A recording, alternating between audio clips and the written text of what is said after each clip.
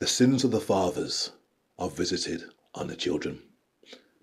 Henrik Ibsen wrote that, and when I first heard it, I remember being so fucking scared. I've suffered because of my parents and their mistakes, and I wondered if I had children, would they suffer because of my decisions that I've made?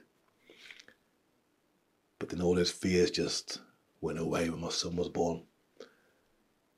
Seeing him walk, hearing him talk, hearing him snore, he's just so perfect. And I knew that I would do whatever it took to make sure he was okay. But then he disappeared. And then all these years later, I find out that you and your friends were responsible.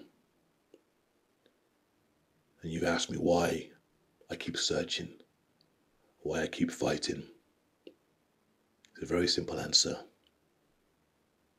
Hope.